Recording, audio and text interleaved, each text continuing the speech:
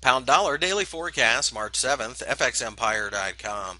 The cable pairs you can see went higher during the session on Thursday, but found a little bit of trouble right around 1.6750 or so. We did pierce the resistance that we've been fighting here the last couple of days, but at the end of the day, we think this pair is probably waiting for the non-farm payroll announcement. So, having said that, a pullback we think will find support that is a buying opportunity.